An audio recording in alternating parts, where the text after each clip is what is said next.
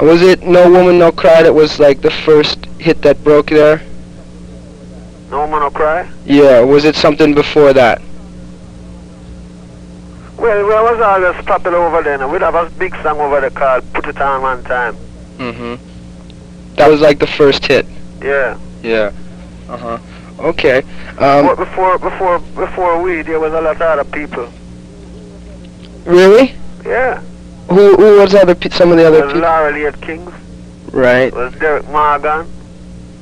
It was Max Romeo. Desmond Decker. It was Desmond Decker. Oh, this sort of helped. Jimmy Cliff. Jimmy Cliff. Hey, Bob, Jimmy's coming to Burlington. Great. Yeah. He's going to be here on November 17th. That's good, man. Yeah, and we have a group called the I-Tones from Boston that are going to open up for him. Yeah. Some good friends of ours. I agree.